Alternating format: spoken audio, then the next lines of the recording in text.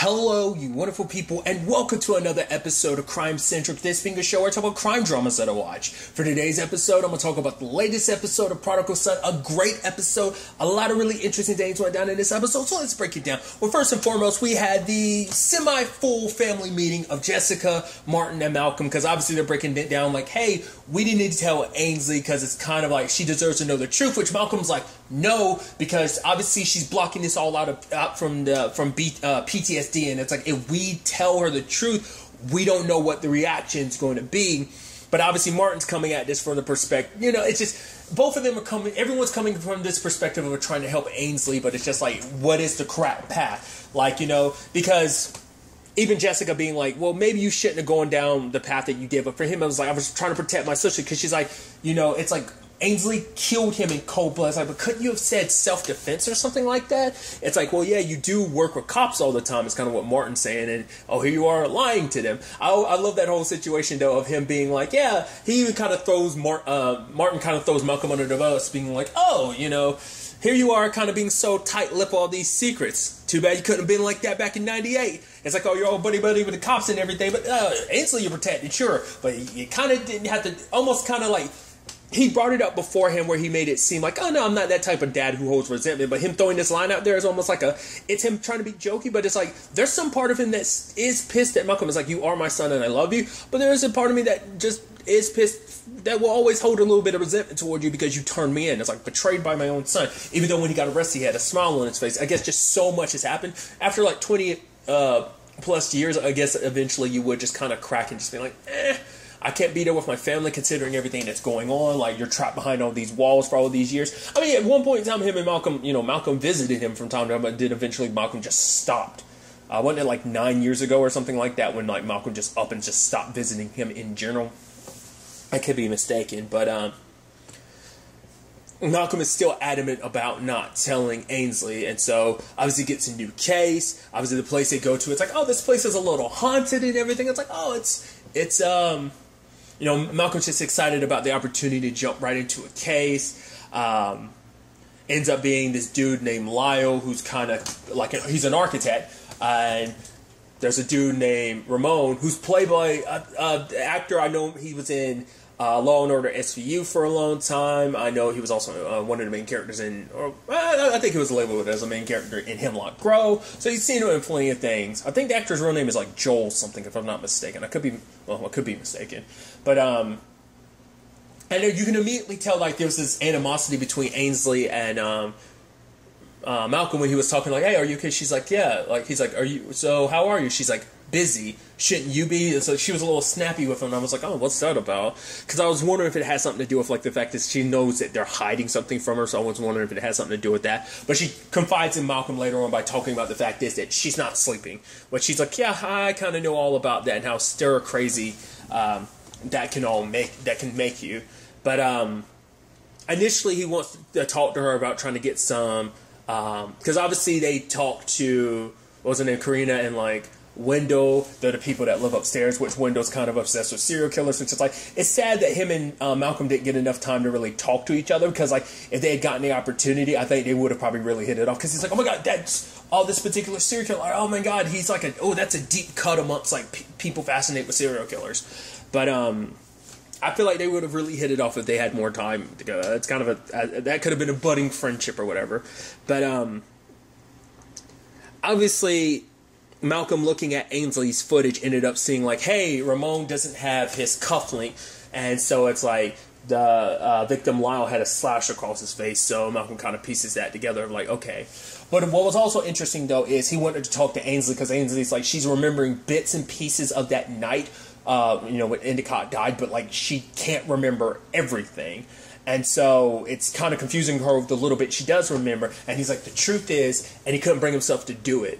Because for him, it's like telling Ainsley the truth about what she did and that she's a killer. It's like it messed him up when he learned the truth about his dad. You know, he said blames his dad. It's like, it's not on me, it's on you. You're the one that ended up being what you are. You want to say it's just because I turned you in. It's like, no, because of what you are and what that did to me, because he talked about it. His dad was his hero. He wanted to be everything like his dad. He wanted to be so much like his dad, to have that.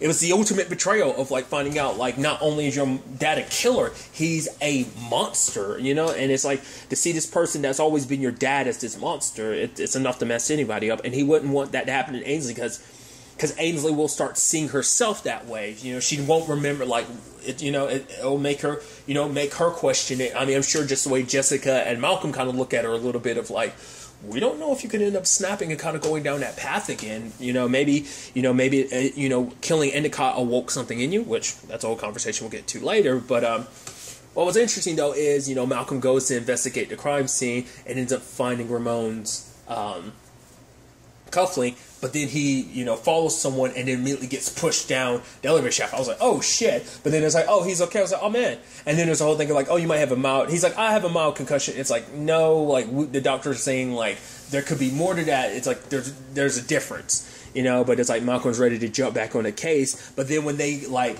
confront Ramon, and I like this, like they are like going there acting like the ultimate tag team, bam, bam, bam. And even later on, JT's like, you guys were on fire. That should have been a key sign right there. But it's like, oh, Malcolm, are you okay? Oh, yeah, you should go home and rest. I'm like, okay. He goes home, and it's like, oh, Ainsley's looking a little different. I was like, what? Jessica's acting a little different. I was like, what's going on here? And then his dad walks in, and it's like, wait, what? I was like, but Malcolm doesn't realize that something's wrong. He has this feeling like, yeah, something's kind of wrong, unfamiliar. And they're like, what happened? He's like, I fell down the elevator shaft. Oh, my God, how far? 3-4 stories. And then, it turns out in this situation, like, I love the alternate reality thing. Because in the moment this happened, I was like, because at first I was wondering whether he was going to phase in and out. The moment like his head started hurting, I was thinking like, okay, so like he's seeing shit that's not there. But then it's not until the Danny stuff that I was like, you're at the bottom of the elevator shaft. You're unconscious this entire time. Like this is you after your concussion, like in a dream state. So this whole alternate reality is a dream, a manifestation of his subconscious. But but it was some interesting things like that. Obviously, his dad was never caught for being a serial killer. Ainsley's a doctor, which is interesting, and that could speak volumes because maybe subconsciously Malcolm is like Ainsley's potentially following down the path of their dad.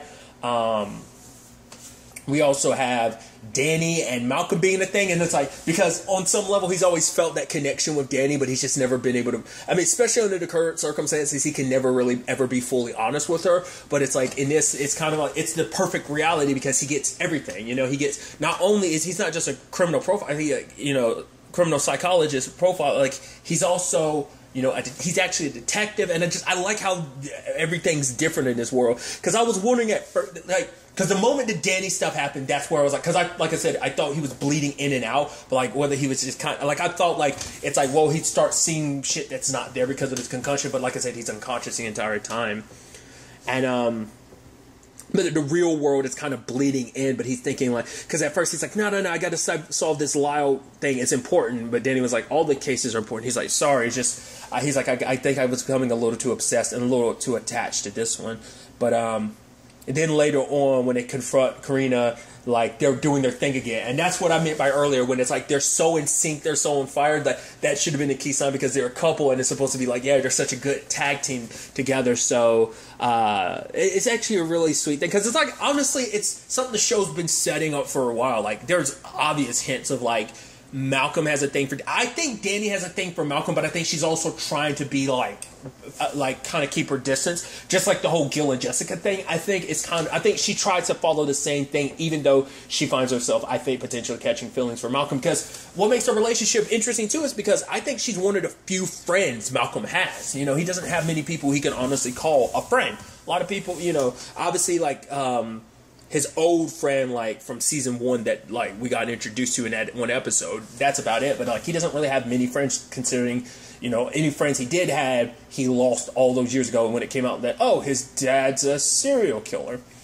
But then also like, so Malcolm is intent on solving this case, and then he gets a call from Claremont. It's like, oh, someone wants to see. At first I was like, who's this going to be? I was like, is it going to actually be Malcolm? And it's going to be this trippy thing of like, wait, actually I've warped this even more, because in actuality I'm here in Claremont and I've been thinking I'm a detective, but it's me being crazy, and they're actually coming to me for like that in this circumstance that he's his dad, in the sense that like, oh, I'm the one that's locked up and the police come to me for information. Very Hannibal Lecter like, which I never thought about that. I'm stupid. I never clicked like 2 and 2 together about the whole Hannibal angle to this until I've watched Silence of the Lamb like for all the way through for the first time, and I was like, right, this is very like I think Hannibal Lecter inspired to a certain extent, obviously with its own like its own twist and its own thing with it. But for it to be revealed to be Gil, I was like, whoa, Gil's a killer or something? It's like, no, because this is like the same reality. It's the same set of events, but things have been altered. Gil looks crazy because he went there because Malcolm had called him. It's like, oh, I think my dad's a killer. But Gil got drugged. Instead of Malcolm telling him not to drink the tea, he ended up drinking it, and now he ended up a little batshit crazy. So he's the only one that knows what Martin really is. But it's like, oh, and you know, Martin just happens to show up, and it's like, son, what are you doing here?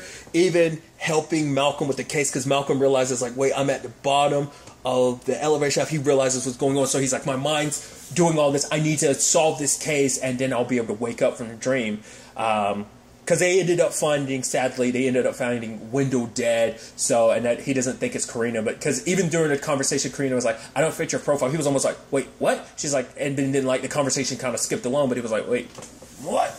You know, so it's kind of a little bit of like, you know, his brain trying to like break through to him.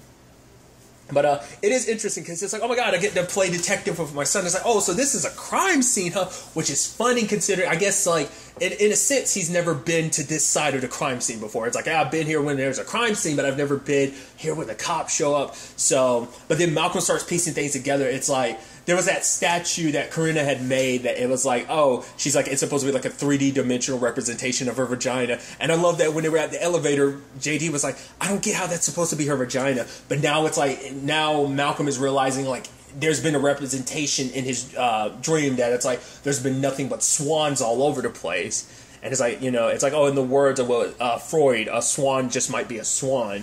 And even him warning JT, like, oh yeah, I'm like, I think Malcolm might be having a psychotic breakdown. But I also love that JT was like, hey, thanks for helping me on my backswing and stuff like that. It's like, oh, that's so awkward, because like it makes me, it's a juxtaposition of like JT last season when they were on a conference call and like Martin was like, wait a minute, is that JT? And JT was almost like, he knows my name. You know, like, I like that. Which is also interesting, too, because, like, obviously, like, Malcolm and Danny dating in this world, and obviously it's like, hey, you know, Martin just got close to her, what, last episode? Or was that episode before last? I don't remember now. Oh, was the episode before last? Yes, the episode before last. Right, sorry. A little scrambled in my head about that. But, what was really interesting, though, is when, you know, Malcolm eventually ends up figuring everything out because he realizes what this was all about. It's like, why did they kill Wendell? And it turns out, like, because he obviously went to go to see the swans, in particular the daughter, but then it's like, no, what he came to see was Rupert, the dad, who is from Breaking Bad. I feel like there's something else I know him from. I feel like there was something more recent I saw him in. I don't remember. I'm trying to remember. Was it Ozark? Was he in season 3 of Ozark or something? I feel like it was something of that. Because I think he's in Better Call Saul, but I haven't seen a lot of Better Call Saul. I've only seen a little bit. But Breaking Bad's the one. I feel like there was something more recent. It might have been Ozark, but it might have been something else. I don't remember what it was. I've seen him in recently. But, yeah, it turns out Rupert, the serial killer that was referenced earlier in the episode, is like, yeah, he was active in, like, 1963, but then he was never caught. And now it's like Wendell was writing a book about, and it's like he ended up discovering the identity. And for him, you know, Rupert's like, I want to protect my daughter. Like, I don't want her to find out what I've become, which is interesting because maybe on the flip side of things, I mean, well, I guess it makes sense in the grand scheme of things because the exact thing happened with Malcolm and Martin, where Martin was trying to hide from his, you know, it's like, but now it's so interesting because it's like he kind of embraces that side of himself. I guess it's because for so long he had to hide it, but now it's like, oh, everyone knows what I am, so I can just embrace the psychopath that I am. But obviously it also draws some parallels between like what Malcolm trying to do for Ainsley, try to prevent her from finding out the truth, about her circumstances. So, but obviously for Malcolm, even though it's like, oh, we found the killer, he ended up shooting Rupert, he fell down the shaft, but it's like, it's not over. And he's like, this isn't making any sense. But then like the reality tries to bite him, like draw him back in by being like, no, come on, stay, and seducing him. It's like, oh, it's all happy, it's wonderful. Oh, we're celebrating, you caught the killer. Oh, look at this, like Ainsley's a doctor and my boy's out here, saving the day and everything. So it's a happy family, what Malcolm wanted. But then, once again, reality's bleeding through, and he walks towards the basement where that trunk is, and, Martin's there, being his subconscious, being like, you don't have to go back. Like, everything here is what you want it to be. Isn't this what you wanted? But for Malcolm, it's all a lie. Like, this isn't a reality where you weren't a serial killer. It's what I wished for. A reality where I wanted, where I didn't know. And for him, it's like, it doesn't take away from what Martin is, Because just because you don't know that he's a serial killer doesn't make it so that he's like remembering. He's like, there's a woman in this chest, this trunk that's suffering right now, and that suffering is real. I can try and take because it's taking away his own suffering, knowing the truth about everything and just the problems and the pain it's caused him over the years. But it's still like there's someone in there, that's suffering, and because of what he did, he was able to save her, to stop her suffering. Granted, a lot of stuff came about because of everything, but it's still, I'm a detective, I seek the truth. But it's like, if you break this reality, Danny, someone you can finally be honest with in this world, can't do that in your world. So, and if you do, he's like, and it's your fault. It's like, okay, think about that when you're kind of alone and have no one. And it's like, you have a choice. Remember that you had a choice. But for Malcolm, it's like, no, I didn't, and he opens the chest and he wakes up. Luckily, he was able to stop the elevator, because it was interesting too, because obviously there was the bones beside him, and obviously it's like thankful. It's like, oh, thanks to these bones being down there, I was able to stop the elevator from crushing me. But then he comes out wounded. They're like, hey, are you okay? He's like, Danny, when's the last time we talked? She's like, 20 minutes ago. I was like, okay, so is that a human skull? Yeah, so I found out who the killer is, and they end up arresting Rupert. His daughter being like, wait, what's going on? What's happening? So it is pretty damn impressive. It's like, hey, you were able to catch a killer from just a dream. There's also, it looks like everyone got filled in a little bit about his dream, because it's like, oh, Gil's not too happy about being locked up in Claremont. It's like, yeah, but he was rocking the cardigan. It's like, yeah, that man's going to die in a turtleneck. And it's like, yeah. But then she was like, but what about me? It's like, what was I like in this dream of yours? Was I different? And Malcolm was like, yes and no. And she's like, what does that even mean? He's like, it's dream stuff, it's complicated, I wouldn't want to bore you. And she's like, well, you never, that is impossible, because you would never bore me, Malcolm. And it's like, obviously she said the exact same thing in his dream, and that makes that just hit a little harder. Does she often call him, well, I think when she's around other people she calls him Bright, but she has, I guess I never noticed it until that moment, because she called him Malcolm. She was like, good night, Malcolm. I was like, she doesn't often call him Malcolm. Like, she more often than not will call, but usually it's under like, hey, Bright is what she'll usually call him, It's actually sad too, because in that dream he was able to embrace his last name. He didn't have to change his name to Bright. He was able to be like, oh, I could be Malcolm Whitley.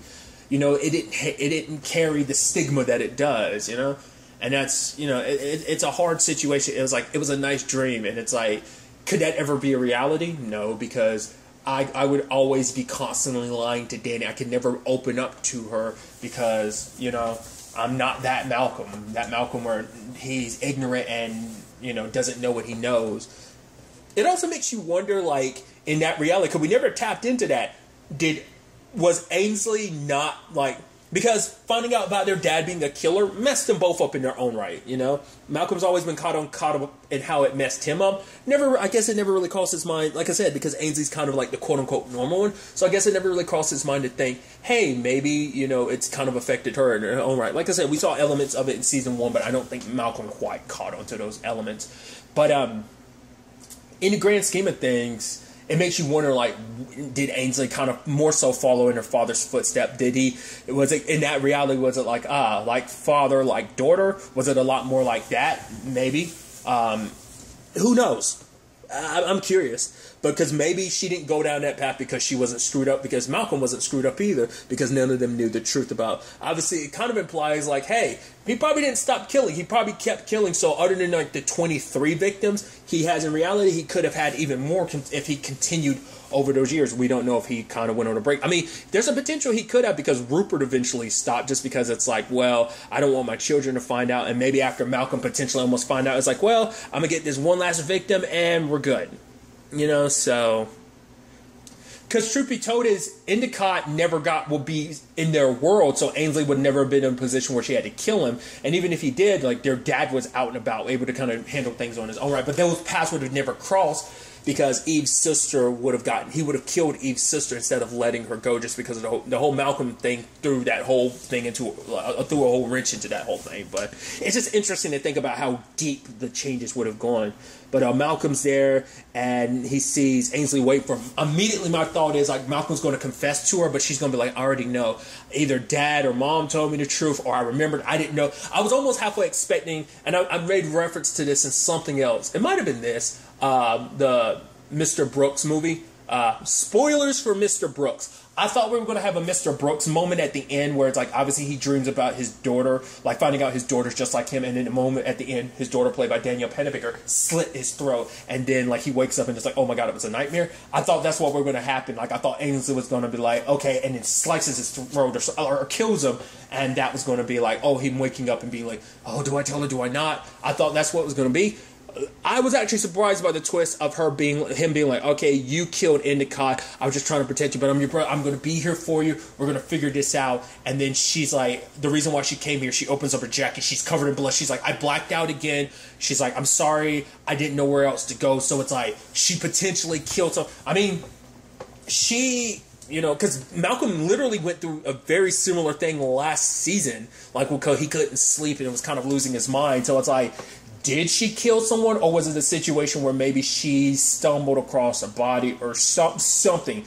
Like, who knows? Because now this is worrying Malcolm, because this is going to be even more. He's going to have to potentially cover up. Now Ainsley also knows the truth. Now it's going to make a little bit more sense. But now that she knows that potentially she's got... You know, this might be a situation where it's like she's been doing it subconsciously, but maybe it might get to the point where she's like, kind of got a taste for it now. Like, because this potentially could be 2 victims under her belt. Once again, we don't know what the circumstances are. If we're lucky, it's maybe like an animal or something. Like, maybe that side of her came out, but she did it to an animal instead of a person. Like I said, maybe she stumbled across a body. So, like, maybe the next case they get, it's like, oh, Ainsley, is she a potential suspect? We got to see if there's any of her DNA here. Like...